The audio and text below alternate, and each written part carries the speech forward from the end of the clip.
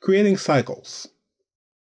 In order to create a cycle in Flash, you would first have to create drawings and then convert those drawings into a symbol, whether that's a graphic or a movie clip. And then you'd set up how you'd like your animation to be, then bring that animation back to the timeline, then extend it on the timeline for as long as you'd like the cycle to last. Now, to create a cycle in Toon Boom Harmony, one of the things you have to understand is drawings in Toon Boom Harmony are much more powerful than, say, a graphic symbol in Flash. So I'm going to simply grab my paintbrush tool. And this first layer here, I'm just going to simply draw out my circle. And I want to turn on the onion skin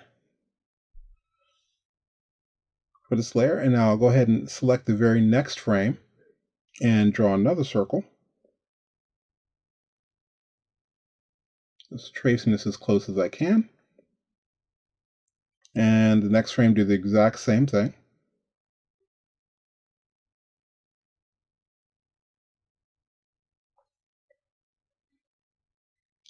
Now, one of the first things I'm going to do is I'll select all three of these frames I've just drawn, hold down my Shift key, click, and I want to extend the exposure, basically placing each of these drawings, putting them on twos in animation terms, meaning I want each of these to take up 2 frames. So I can right click and I'll go to Exposure,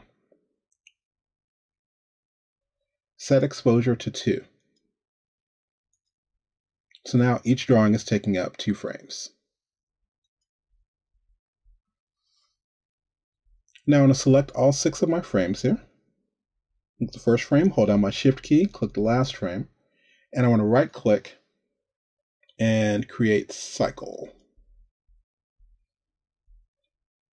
Now, because I have the default setup for 60 frames, I'll just make this go for 10 cycles, and I'll click OK. Let's turn off my onion skin, and I'll simply click play. And I'll turn on my loop button.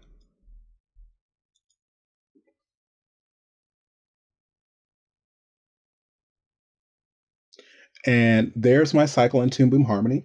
And again, I've used no symbols to do this. This is just using the drawings in Harmony.